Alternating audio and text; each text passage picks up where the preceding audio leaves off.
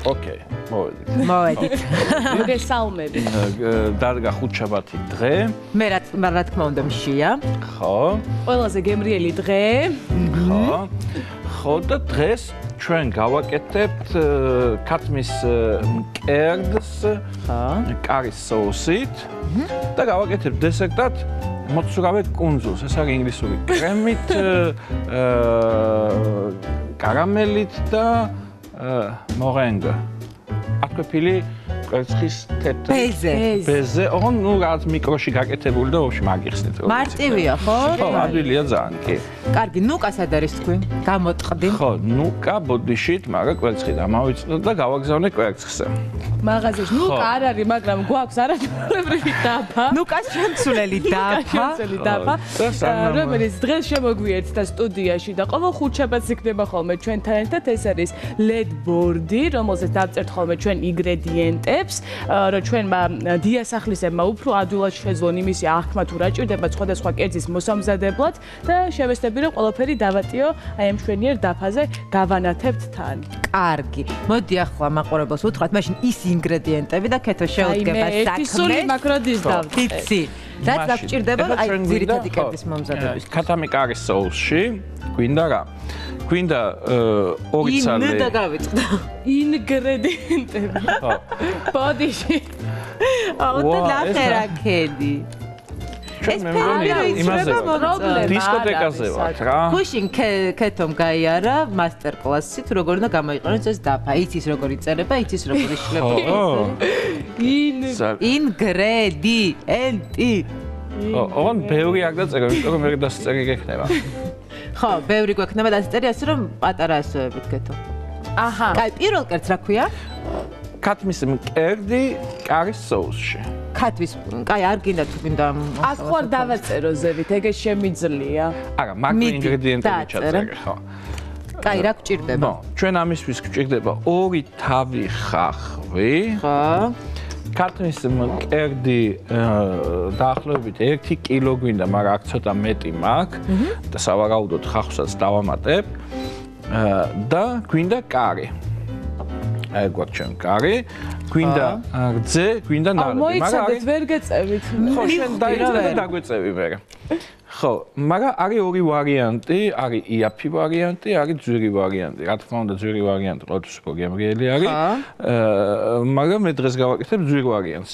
იაფ ვარიანტსაც გასწავლეთ, ხო? ხო, კარგი.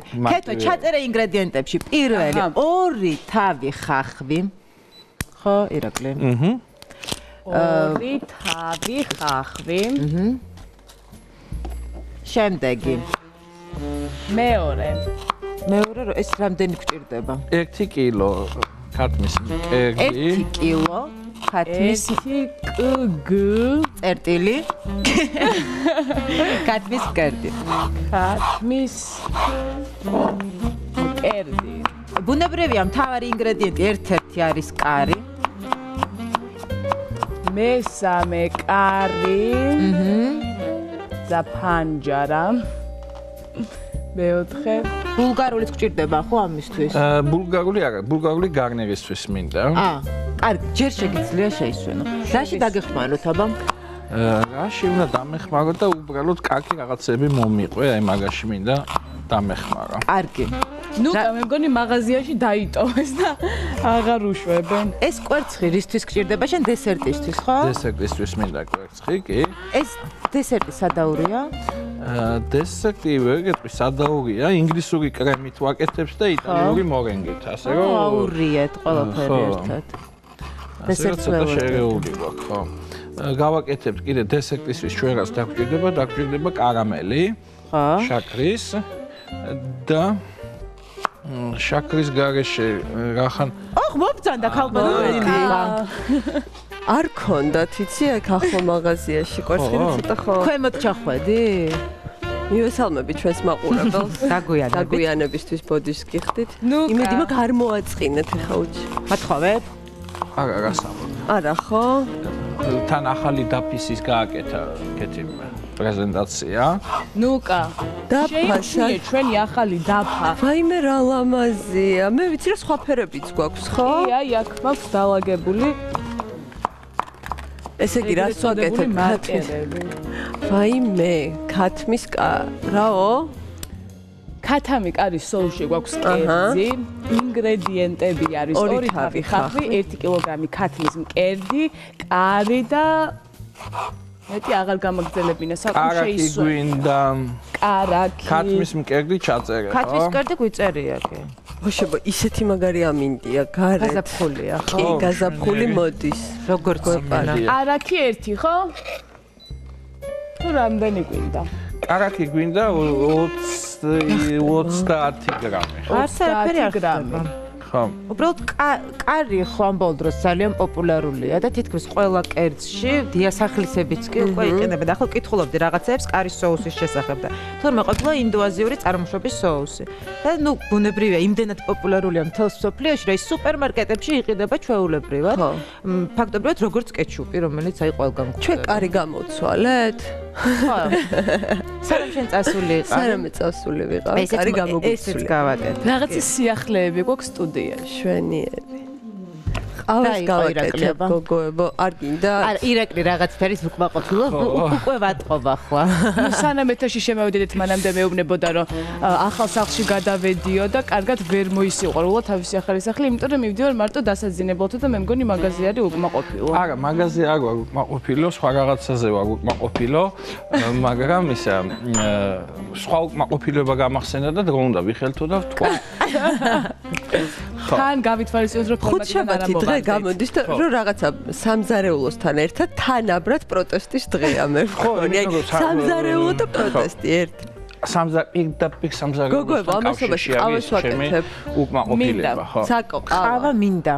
ირაკლი მოგაცინო მიდი ირაკლი თქვი რაკი ეხა გამინდა თქვა და იმ დღეს უყურე ტელევიზორში რომ სამარშრუტო ტაქსების მძღოლები გაიფიცნენ და მივესალმები ხო მათ მოთხოვნას მაგრამ საქმე რაშია მე ვფიქრობ რომ სამარშრუტო ტაქსები ვინც მიცა ლიცენზია იმ კომპანიას თუ რაც არის ასე შემდეგ ალბათ იმ ლიცენზიაში უნდა ჩაეწერა იმათი ვალდებულებების და ვალდებულებებში უნდა ჩაეწერა რომ სამარშრუტო ტაქსის მძღოლმა კი არ უნდა გადაწყვიტოს რომელ საათზე ამთავრებს სამსახურს.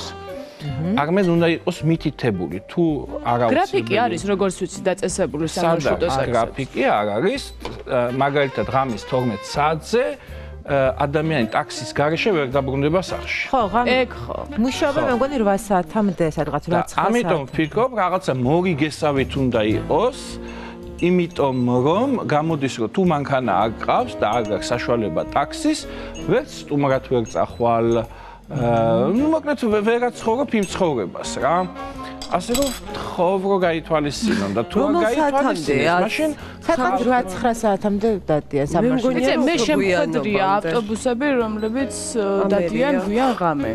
ჩემი შაქრით, ხო? ხო, ეს არის მე მგონი უნდა იყოს ალბათ მორიგე ვიღაცა, რომელიც იცი 100%-იანი, რომ პირველ დღემდე მუშაობს და მე როგორც ვიცი 11-მდე 12-ის ნახევრამდე არის სამარშრუტო ტაქსები აი ხედავ არავინ აი ნებისმიერს გამოკითხე არავინ არ იცის ზუსტად რომლამდე აგია რატომ იმიტომ რომ თვითონ სამარშრუტო ტაქსის მძღოლი წყვიტავს ხალხი არ იქნებაო და აღარ უღირს მას მოძრაობა ამიტომ მე ვფიქრობ რომ ერთი მორიგე უნდა იყოს რომ შენ იცი რომ ბოლო მარშრუტკა გავა პირველის ნახევარზე დაუშვათ და ეს არის ბოლო და იცი რომ 100%-იანი გავა ხო და ისე რომ ან გავა ან არ გავა უკვე სხვა თემა არის რა ბონ ეხლა მე გამინდა. ალბათ ეხლა ვიღაცას ეგონება რომ რაღაცა სპეციალურად ხუთშაბათობით თავს ვაძლევთ ხოლმე უფლებას რომ რაღაცა ირაკლი გამოდის. ამ დროს აბსოლუტურად ბუნებრივად ირაკლის უბრალოდ კვირაში ერთხელ აქვს საშუალება რომ ეს თავისი მოქალაქეობრივი პოზიციები დააფიქსიროს. უნდა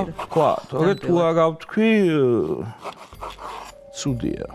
საკომოდ იცი რა ვქნათ თან Word-ის ფაილში ავკრიფოთ მომზადების წესი ვთქვათ და ჩვენი ერდაფაზე არ დაეტიოს მომზადების წესი თან ხო უნდა შეგვიძლია რომ ხო ავტვირთოთ Facebook-ის ყველაფერს ავტვირთოთ ახლავე ერთი წუთით ჯერ არაფერი არ გაგიკეთებიათ გარდა იმისა რომ გარდა იმისა რომ საუბრობდით და მაყურებელს თან ეხა მე რა ვქენ, ხახვით ავჭერით წვრილად, ავიღე ქათმის მკერდი, იმასაც დაახლოებით ესეთ ზომებად ვჭრი, შეგიძლიათ სხვა ზომებათაც დაჭრათ, შეგიძლიათ ესზე დაჭრათ, მნიშვნელობა არ აქვს. შეგიძლიათ სულ არ დაჭრათ, შეგიძლიათ მარშრუტკითაც არ იმგზავროთ. ხო. ფეხიცერული ბევრად ჯანმრთელიანი და მე მგონი მაგაზე ზრუნავენ. სხვათა შორის განსაკუთრებით ნაკლები მოძრაობა, გამონაბოლქვით ნაკლებია და შეგვიძლია რომ სუფთა ჰაერზე ვიყავი, ხო? მამაჩემს მანქანა ყავდა, მაგრამ არ დადიოდა მანქანით, რა და ერთხელ ესეთი ვოლგები იყო ხოლმე 24. და იქიდან გადმოვიდა ესეთი მსუქანი კაცი და მამაჩემმა მითხრაო, აიო, ესო მანქანა უშვებაო რა. შენ გითხრა მამაშენმა? ხო, და აი დღემდე მახსოვს და მეც იგივე დამემართავად რა. ბევრს დაკითხარ ფეხით? ფეხით არ დავდივარ, საქმეც მაგაშია რა. ფეხით უნდა ვიარო, აუცილებელია ეს. ყველასთვის აუცილებელი. მე ძალიან მიყვარს სხვათა შორის ფეხიცერული, მე რაღაცა პერიოდულად ვერ ვახერხებ ხოლმე. პერიოდები სიმცირიდან მანქანა რო გამომდინარე. მაინც გეზარება რომ გააჩერო მანქანა და ფეხით გაიარო გეჩვენია. ყავდეს საკო რაღაცა შეჩვევა იცის მე მგონი. რამ? მანქანით გადაადგილება ხო გეზარება. გეზარება დროთა განმავლობაში, მაგრამ კარგია. მაგრამ ეხა გამოვა კარგი ამინდები. ჩვეულებრივი პარკები გვაქვს თბილისის მიმდებარე ტერიტორიებზე და შეგვიძლია იქ რა გითხრა, ერთი ვაკის პარკი მქონდა, სადაც დავდიოდი და იქაც ვერ დამყავს ბავშვი. თუ შემოგვიჭირდა და სამწუხაროდ თბილისი რაღაც ძალიან ტყიანი ქალაქი არის, იცი?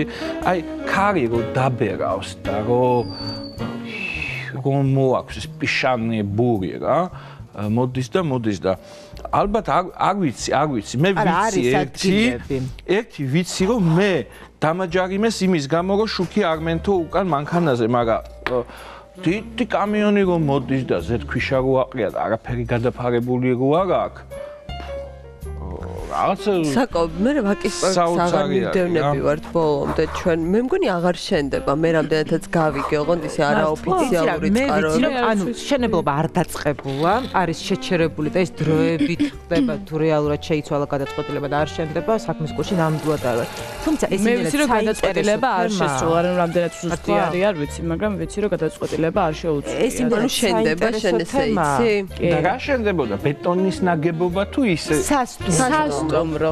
ხო, ну ალბათ რომელსაც ექნება თავისი დიდი რესტორანი და ასე შემდეგ და ძალიან შეუშლიდა ხელს. ირაკლი, ინგრედიენტებს ჩამოგეთვლი და რამეს თუ დაამატებ პირველი კერძისთვის?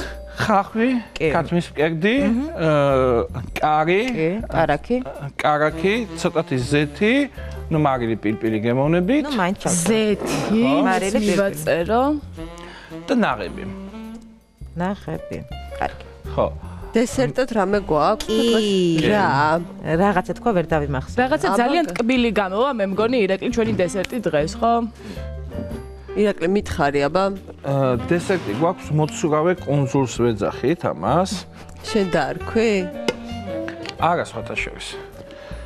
და კეთდება ინგლისური კრემით და იმითი, რა ქვია? ათქვეფილი ბეზე. სწორედ ბეზესთვის ჭირდებოდა კვერცხი როგორც ყველა დამაბრალეთ, ანუ ძირითად კერძს საერთოდაც არ ჭირდებოდა ეს თქვენი კვერცხი. ძირითად კერძს არ ჭირდება, დესერტს ჭირდება. შენ გელოდებოდით და ვერ დავიწყეთო ეს რა ბრალდება იქ. ხო და დააგვიანე.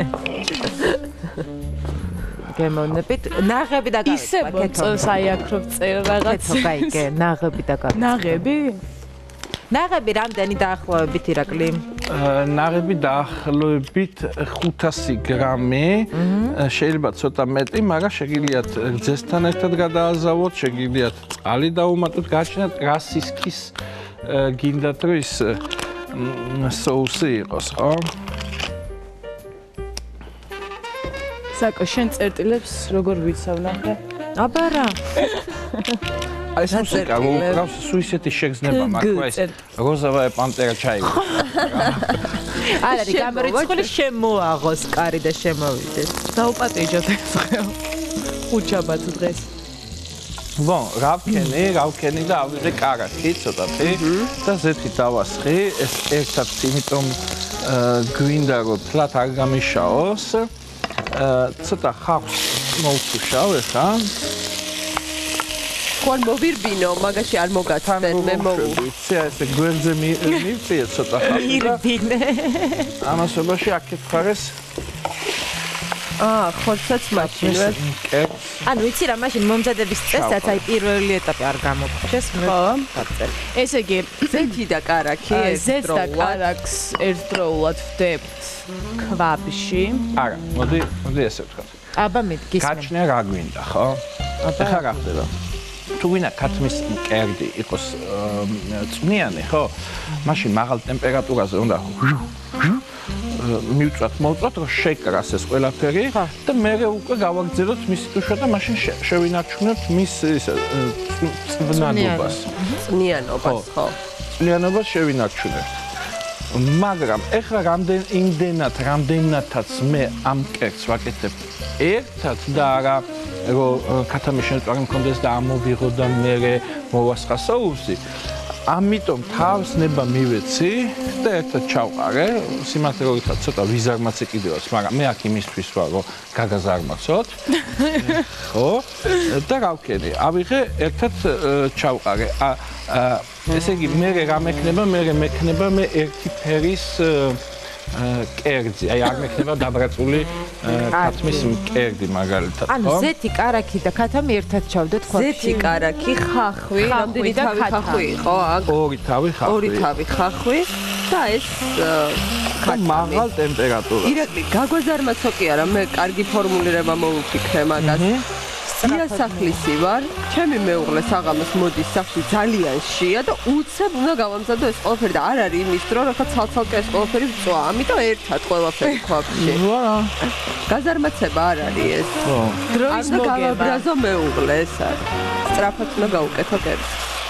ისე ალბათ მე მოდი შემდეგ გადაცემაში ამ ნახოთ როცა ხასიათზე ვიქნები ისა ვქნათ რა ქვია აი ბლიც კერძები გავაკეთოთ 5 წუთიანი კერძები აი ეგ მაინტერესებს ყველაზე რას და ყველაფერი ცაკ-ცაკ აი უცბად ვინმე რომ ავას სტუმარი და 5 წუთი დამაცა და შეხო სამზარეულო და ხო უკვე მზად არის ხო არსებობს ეგეთი კერძები ხა არ გულისხმობ კვერცხის შეწვას და რაღაც გასაგებია არსებობს მაგრამ კიდევ რა არის იცი იმან უნდა მოგწეს საშუალება ჩვენ მაღაზიებმა უნდა მოგწეს ჩვენ ამის საშუალებად აი ნახევარ ფაბრიკატებს რო ვეძახით პრინციპში ხო იყიდება თუ არა იყიდება კი მაგრამ ბევრი ხალხი აი მაგათ ჩემი კუსკუსი ხა დღეს მე რასაც ვიხმარ გარნიერად 5 წუთში მზადაა ხო კუსკუსი უკვე ვიცით ხდები მე იყიდება აი ლობიო იყიდება უკვე მოხარშული და უბრალოდ შეკაზმავ შენს გემოზე და ასე შემდეგ მე რაღაცა არის რითაც შეგილია აი ჩქარა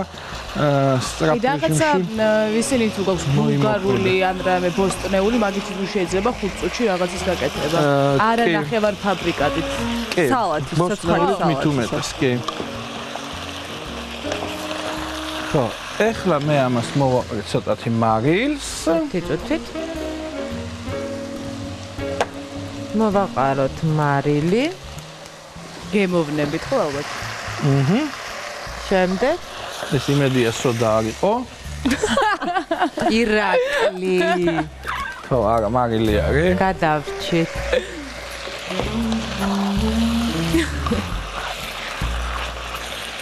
და ცოტა წიწაკა აჰა დავამატებ მე გავაკეთე ერთხელ კექსი და შიგნით სოდის მაგივრად ჩავყარე კრახმალი არ არის ჭამე ხო თუ მაინც ჭამე გულს არ მიტეხავდი რომ არა ესე შეიძლება მე მივხვდი თუ ეგრებები ხდი ნუ ისეთი მწარე რაღაცნაირი გემოქონდა რომ მივხვდი რომ რაღაცა სხვა მქონდა გამოღებული კარადიდან და რომ შევამოწმე მე მართლაც აღმოჩნდა რომ ყოფილა კრახმალი ხო ეხლა ეს კერძი რახან არის კარის соусით ეს იმას აღნიშნავს რომ მან უნდა გავჩეთ ჩვენ შეგვიძლია უცხო სუნელი ვუქნათ ხარჩოს სუნელი ვუქნათ შეგვიძლია ჩინური სუნელი ვუქნათ და როგორი სურნელია ჩვენ სამზარეულო ასე შემდეგ რაც კი გაგვიხარდება რა გემოებიც გვიყვარს უბრალოდ კარით როცა აი უბრალოდ აი როცა ვამბობთ მაგალითად კარის соуსი ან კინძის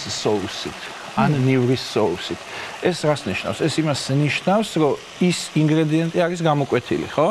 კი, მისი გემო ხო? ხო, მაგრამ ამასობაში ჩვენ შეგვიძლია სხვა რაღაცებიც ვიხმაროთ. უბრალოდ ის ცოტათი უნდა ჭარბობდეს ვიდრე სხვა დანარჩენი, ხო? ეხლა მე რასაც ვიზამ, მე უკვე ვუზამ ამას კარის, იმიტომ რომ ჩემი მოთმინების ფიალა აისო. ჩემი კითხვები კეთე შეგეს არაჩვეულებრივი შეკითხვა. რა გაკითხავ? კლიენტად უნდა მოკნაც. ნუ ეს გამოსtildeება მოვა დროსთან ერთად. რა თქმა უნდა, შენ ძალიან სწორ შეკითხვას ვამ, იმიტომ რომ ძალიან ბევრი ახალბედა დიასახლისი უყურებს ახალ გადაცემას და ალბათ მათაც გაუჩნდებოდა. არ მიქაროთ თლიანად. ეს ხო ჩვენ თლიანად ვქნათ გადავიქცევით ყვითელ ადამიანებად რა. ცოტა ხანში ვიმატეთ. ახლა ჩვენი პროფესორი მეუხლება. ეს შეკითხვა არავის არ გაუჩნდებოდა. კეთის გარდაოდა. რას ვიზამ? ეს სხვათაშორის კომპლიმენტი არის. ხო. ესე იგი შენ ხარ უნიკა. ხები? ისე ყველანაირი შეკითხვა მოდი ახლა რეკლამაზე გავიდეთ და რომ დავბრუნდებით, მე კიდევ ერთხელ გადავალოთ თვალი რა გავაკეთეთ აქამდე. რეკლამა და რეკლამის შემდეგ დაგიბრუნდებით. დავბრუნდით პირდაპირ ეთერში. რეკლამის დროს ირაკლიმ რაღაცები გააკეთა. დაამატა, შეამატა და გითხრას რა. დავამატე ნაღები. დავამატე. რა დავამატე? ბულიონი დავამატე. ეს ბულიონისთვის რა? ბულიონის კუბიკი? ხო, საერთოდ მე მიგჩვენია პაკეტებში ხოლმე რა. მაგრამ ნუ ამჯერად დავამატე ბულიონის კუბიკი. აქ ეხლა ჩვენ ცეცხლი უნდა დავუწიოთ, თორე. სულ მაღალ ცეცხლი გქონდა აქამდე, ხო? და ახლა ვუწევთ ცოტა. კარგი. ბულიონის ერთი თანმიმდევრობა მოდი ერთხელ კიდევ გავიხსენოთ რა, იმიტომ რომ მე რაღაცებს გამორჩი, ესე მგონია ან ვერ დავიმახსოვრე, არ ვიყავი ჩართული. კარაქს ზეთს და ქათამს ერთდროულად ხახვი გავიწდება თავიდან, ხახვიც. სულ თავიდან უნდა ხახვი მერეო მითხრა. არა, ჯერ ხახვი არ ჩაყარე? კი. მითხარი. ბო, არა, სხვა გამოვიყავე. ხახვი ვიყურებდა და მაგრამ ხო ხონდა ბრეჟილატენის სახელმწიფო. ხო, მაგრამ აი ხვდებოდი რომ არ გესმოდა რას ლაპარაკობდი. შიშის თვალები. ხახვი, მოდი ესე ვქნათ. ბო, ხახვი ცოტა მოვტუშეთ, დავაყარეთ ისა ქათამი, ან ქათამი მოვბრაწეთ და მერე დავაყარეთ ხახვი. როგორც გვინდა, ან ერთად დავყარეთ. ხო.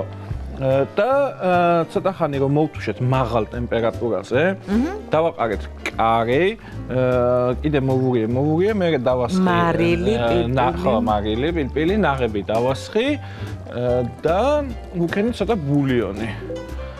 ეხლა ჩვენ თუ გვინდა ირაკლი, მნიშვნელობა აქვს ეს ბულიონი იქნება ქათმის თუ ალბათ ჯობია სასურველია ქათმის, კი, მაგრამ შეგიძლია თუ არა ქათმის ბულიონი, არა უშავს იყოს ხბოს ბულიონი, იყოს სოკოს ბულიონი, იყოს. საერთოდ რისთვის არის საჭირო? გემოს ამ კვეთს გახდეს. მოდი ესე ვთქვათ, ქათმის კერდი, ხო? ქათმის კერდს არ აქვს ისეთი იმდენი გემოები და ცხიმები, რომ წაიღოს соусშიც. რო იყოს მთლიანი ქათამი, მაშინ ბულიონი არა. კარგი, მივეხმარ ეს მოკლედ ბულიონის კუბიკით და მეტი არაფერი არ გაგვიკეთებია ჯერჯერობით.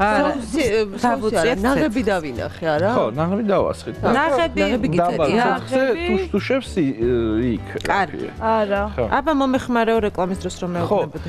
ეხლა მე მინდა უკვე დესერტი დავიწყო. მინდა ინგლისური კრემი დავიწყო. ინგლისურ კრემზე რაღაც საინტერესო რაღაცები ვიპოვე. რომ ინგლისური კრემი უნდა გავაციოთ და ამიტომ მინდა ეხლავე დავიწყო, მოვასწროთ გაციება. ირაკლი, ბოდიში, ნაღები 500 გრამი, ხო?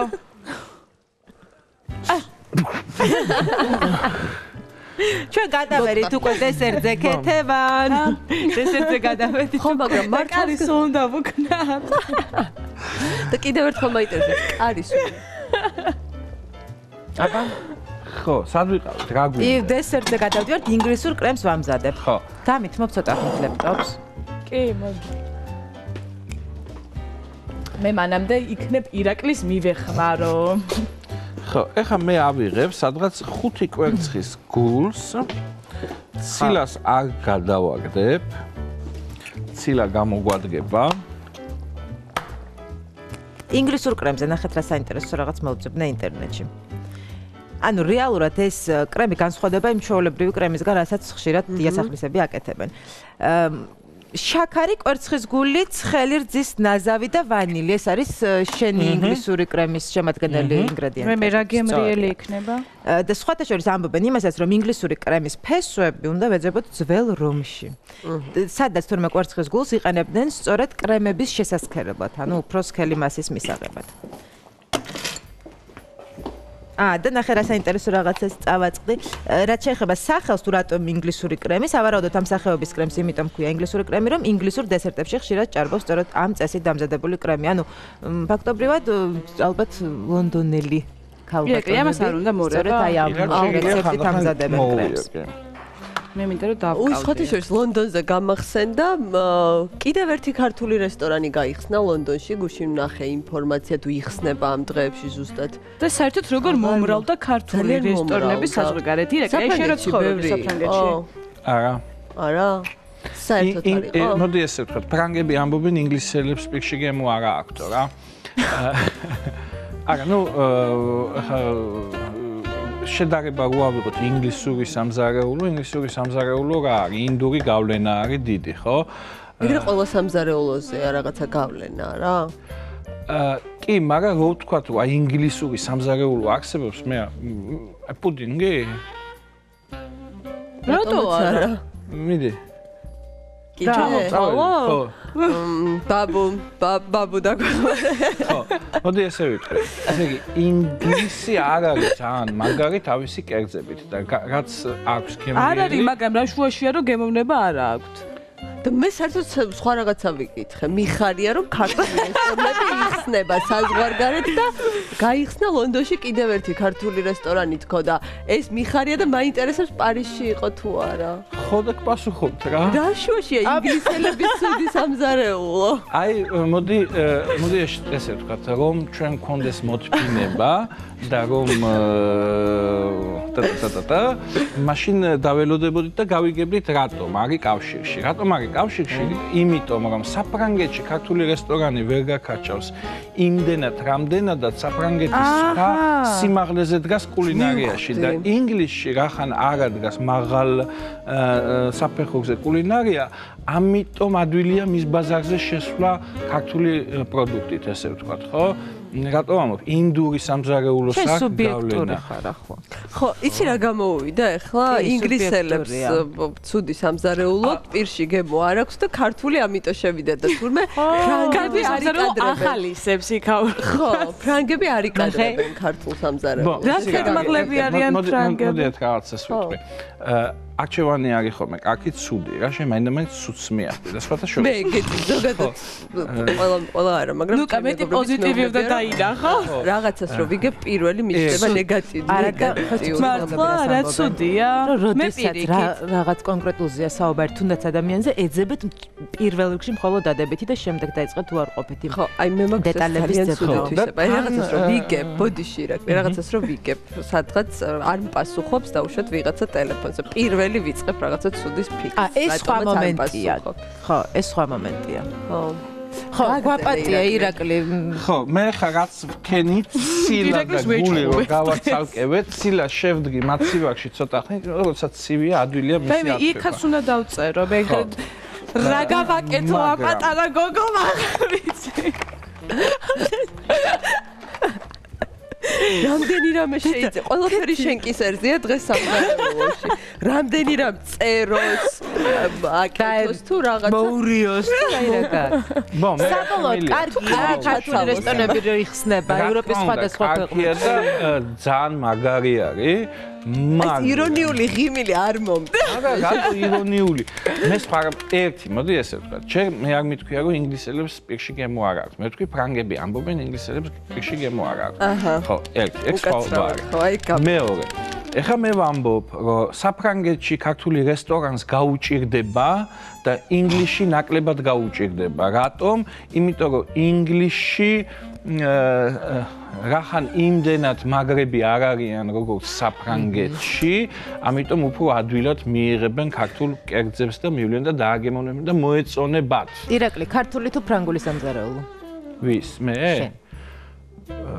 ირაკლის მე თავისი რაღაც სამზარეულო მაინტერესებს რას მე ვერ ვიტყვი რომ ან ერთი ან მეორე ძალიან მაგარია მე უბრალოდ რასაც ვამბობ ქართული სამზარეულო არის ძალიან გემრიელი სამზარეულო მაგრამ გაჩერდა ერთ ადგილას არასწორად მიაწოდეს არასწორად გეთანხმები აბსოლუტურად თორე ჩვენ აი მაგალითად ფრანგებმა თუ მსოფლიოში წავიდნენ და დაიპყრეს და რაღაცები წამოიღეს ჩვენ აქ ვიყავით ადგილზე და აქ მოდიოდა ეს ყველაფერი ხვდები იქიდანაც აქედანაც და გავჩერდით იმ ხო გაჩერებულები ვართ და აღარ ვითარდებით კულინარიასაც შეეხება სახელმწიფომ ჯადო ფული ამაში განავიტა ეხლა ჩვენთან ეხა დაიწყო სკოლები სერვისი ვნახოთ სერვისის აი ბაიბულში არა ვართ რა საქართველოში და კიდევ მარტივად რო ვთქვათ აი მაგათაც საფრანგეთში ჯერ სვავენ ცოტას და მე სადილობენ სუპრებზე და ჩვენთან არა მხოლოდ საფრანგეთში ევროპის ბევრ ქვეყანაშია მიღებული ჩვენთან განსაზღვრულია მე ისე სვავენ რომ მე ჩვენთან სასმელს აქვს დათრობის ფუნქცია ხო მაგრამ რეალობაში მე არ მგონია რომ ეგრე იყოს თავიდანვე მოყოლებული ეს არის ჩემი აზრით დამახინჯებული შემდეგ არ აქვს მარტო დათრობის ფუნქცია სასმელი მადას გიღწევს და სანამ საჭმელს შეჭამ ცოტას რო დაალევა აპეროს რო ეძახიან მე უფრო გემრიელად მიირთმევს გემოებსაც არა ირაკლი ხო და მოდი ესე ვთქვათ მე მაგალითად მიკეთრებს გემოებსაც როდესაც რაღაცა დოზით ალკოჰოლი გაქვს მიღებული ჭამამდე ცოტა ხნით მე ესე ვფიქრობ რომ ზოგი რაღაცა ხალხმა უნდა შექმნას მაგრამ ზოგი რაღაცა პროფესიონალებს უნდა ანდო და რატომ ხალხმა შეიძლება დეგენერაციამდე მიიყვანოს აი სიზარმაცემ დაამახინჯებინოს თუნდაც ტრადიცია და თუნდაც ასე შემდეგ ბევრი რაღაცა და პროფესიონალს რო ანდობ ხო ის ზუსტად დაგილაგებს რა როგორ და აი მოდი ესე ვთქვათ ვიცით ჭამის წესი ჭამის კულტურა გვაქვს მარტივს გეუბნებით მე ჩემი თავი იქ ძალიან მსუქანი მეგონა რა რო ჩამოვედი გამხდარი ბიჭი ვარ ხო და რატომ ეს არის არასწორი კვება ვინ ჭამს დილით საქართველოში 20% რომელ საათზე იღვიძებს ქალაქი? გვიან საკვირად. დილით სად შეჭამთ? სად ისაუზმებ სადმე თბილისში ანტრეს გარდა და რაღაც ახალი შემოდის. აი გეთანხმები ნუკა. შემოდის და ის ტრადიციაც და რაღაცა ის ჩვევაც შემოდის რომ დილით შეიძლება სახლში თქვა ვერ მოასწრო საუძე, მაგრამ შეხვალ რომელი კაცსა პატარა. ეს ყველაფერი მილიონი ცოტა პროცენტია. ჯანსაღიწეს. ეხლა მაგას თავი დავანებოთ, ჩვენ რო აქ ვართ და ამ პრობლემებზე ვსაუბრობთ, საფრანგეთში 3-4 წლის წინ მთელი ის წავიდა კამპანია წავიდა რომ სკოლებში ბავშვებს მეტი ბოსტნეული აჭამონ, ბავშვობიდანვე შეაჩვიონ, რომ მე აი ხვდებით სად ფიქრობენ. ჩვენ რა ბოსტნეული მე პენოვანი ხაჭაპურიო და მე ედიც ომში ვზივართ რა. და სტრაფიკვების ობიექტები, სადაც ძირითადად ბავშვები იქ იხსნება და იხსნება, პერმანენტულად იხსნება. იმიტომ რომ მოთხოვნა არის მასზე ყველაზე დიდი. აი საღამოს როში ხო ნებისმიერი სტრაფიკვების ობიექტში არ დავასახელებ ხა ფილმებს არის გადაჭედილი. ხშირად ვერ ნახავ ადგილს. დღის ნებისმიერ მონაკვეთში. ოღონდ დღის ნებისმიერ მონაკვეთში. და არ აქვს მნიშვნელობა კვირის რომელი დღეა. სამწუხაროდ.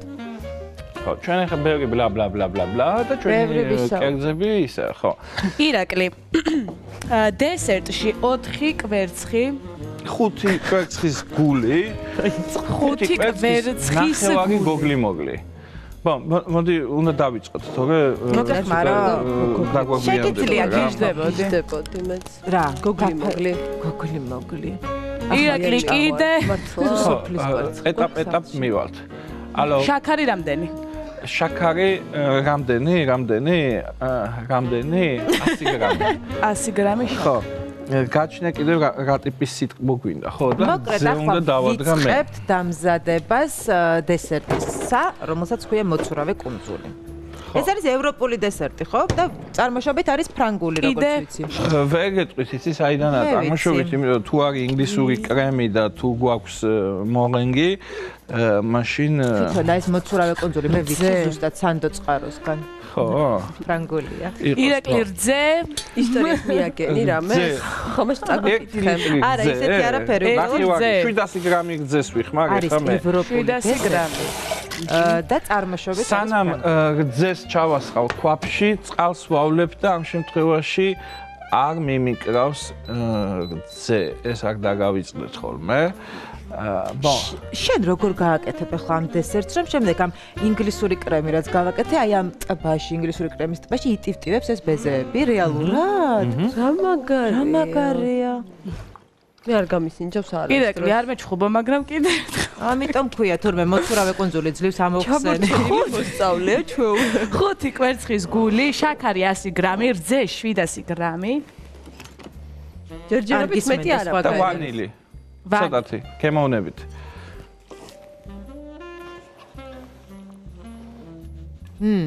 ხო არ მიგატოვეთ ხო რაღაც ისე გამოვიდა რომ დესერტი ხელით დესერტი მეორე ხო აი მართლა რა გავაკეთო დამავალე და მე იწუწუნეთ რომ რამდენი რამე გავაკეთო კეთი ერთ რაღაცას რომ გავაკეთებ ხოლმე სახლში ვიძახი მე ერთი თვე მაგის შესახებ რომ კაცო ერთი თვისი ხო გავაკეთე რაღაც საშინელი თვისება ეს სხვათა შორის პირდაპირ უნდა ვუთხრა და სახლშიც მაქებენ ხოლმე მე ერთი თვის თავზეც აი მაშინ რომ გააკეთა ხო და კიდევ რაღაც უცნაური შაქარი გვაქვს საქართველოში რაღაც სხვანაირი ხო რაღაც ვერასოდეს ვერ იხსნება ხოლმე რა ეს შენიშნა პირველად გავიგე ირაკლი რატო დაბრუნდი საქართველოში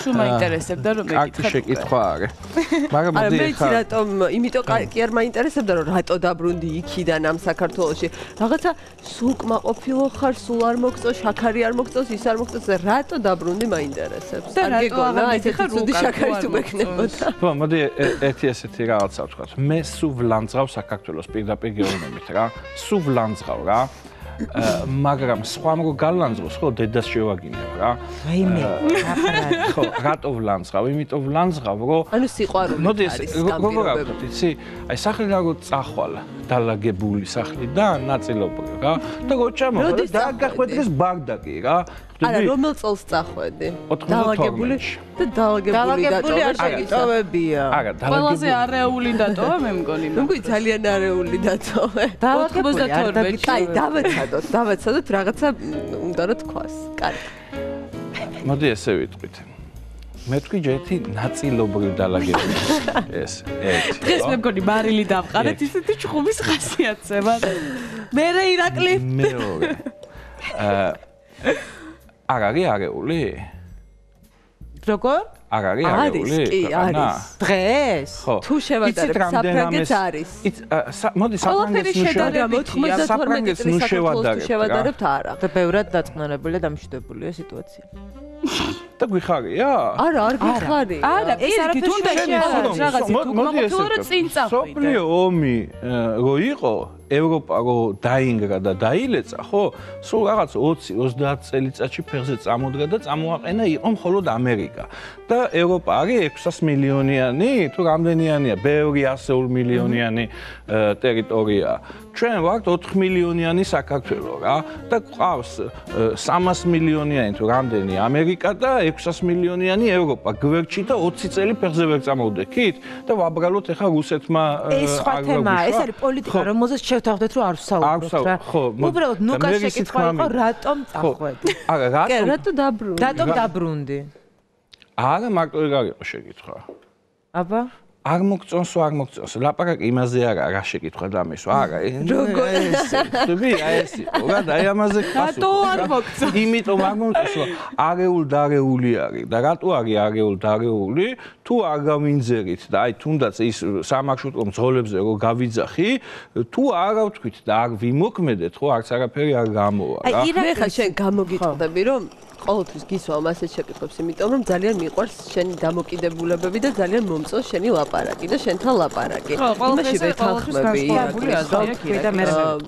რაღაცა მით უმეტეს როდესაც ამდენი წელი ცხოვრობ საზღვარგარეთ ძალიან რთულია შეიძლება ესე დაალაგებულია 92 წლის მერე ფასადურად შეიძლება ესე ვუწოდოთ უფრო რაღაცები მაგრამ რაღაცა ძირეული პრობლემები არსებობს რაშიც ირაკლის აბსოლუტურად ვეთანხმები ირაკლი ძალით გაბრაზებ ახლა კი არა მე მომწონს რომ ირაკლი არის ის ადამიანი რომელიც ხმამაღლა თამამად საუბრობს ყველა იმ პრობლემაზე, რაც მას აწუხებს. და ჩვენ იმდენად შეჩვეული ვართ ამ პრობლემებს, რომ ხშირად არ ხომაგდებს ყურადღებას. აი პრეტენზია ეს გამჩენია, რატო არ არის სამაშუტო. და ვერ წარმოგი, ჩემი თვალით იცით რა დანგრეულია საქართველო? აი უბრალოდ დანგრეული არის, აი დანგრეულია რა, ორმოები არის. რავი, ყველაფერი. ხო, როდესაც 20 წლის შემდეგ ჩამოდიხარ და 20 წელი არ ხარ საქართველოში, ნამყოფი ბუნებრივია, მეთორი თვალში გვხვდება, მეცმოელი ალბათ და გულზე გვხვდება. ჩვენ მართალი ხარ ქეთოში, რაღაც მიჩვეულები ვარ და ჩვენ კიდევ რა ხდება? არ აღვიძებთ რუტინაში გადაგვივიდა ყველა ის პრობლემა, რაც არსებობს საზოგადოებაში. ვიწნარებთ ხოლმე იმითი, რომ აი ტურისტი ჩამოვიდა, ვკითხავთ, აბა რას ფიქრობთ ჩვენ სამზარეულოზე, ჩვენს ქვეყანაზე? გეტყვის რომ ცუდიაო? ხო, აგეტყვის რომ ცუდია. არის ერთი ჟურნალისტი, რომელიც თამამად ეს ხმამაღლა ამბობს უბრალოდ ქართულს არც ისეთი მაგარია, როგორც თქვენ გონიათ ქართველებო. რეკლამის დროა ირაკლი ჩვენს ეთერში. მოდი ვნახოთ რეკლამაში რეკლამაზე და დავბრუნდებით და განვაგრძობთ საუბარს.